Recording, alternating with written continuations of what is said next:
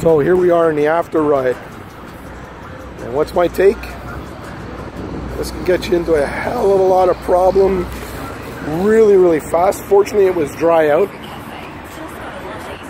Anything over 4,000 RPM, first, second, third, or fourth gear, the back tire was spinning.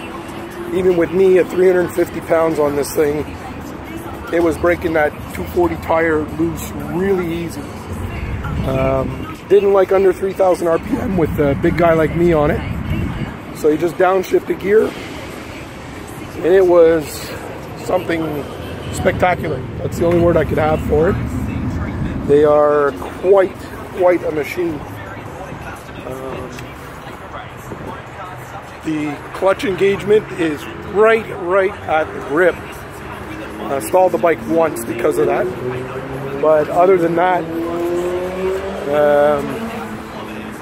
the shifter was unbelievably easy. Of course, the suspension's probably not adjusted for someone of my weight, but that could be probably changed. I know they are adjustable. So when we hit some decent sized bumps, it did resonate through my back. But I'm a cruiser guy too, so the forward foot position was outstanding. I know I have knee problems. That's why I love my vision. I'm able to move my feet around. But in the 40 minutes that we were out, there was no problem at all on this machine. My legs feel great.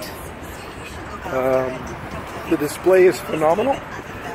A little strange looking down and not seeing any headlight or big fairing in front of you. Because I got one hell of a fairing in front of me and all kinds of protection, but you want to have a lot of fun. And if you got the opportunity to test ride one of these things, it's quite substantial, quite amazing.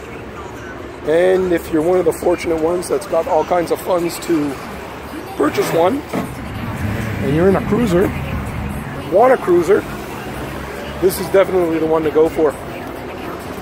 2017 xDiavel S, 156 horsepower, and like I said, you definitely know it's there. All right, everyone, have a great one.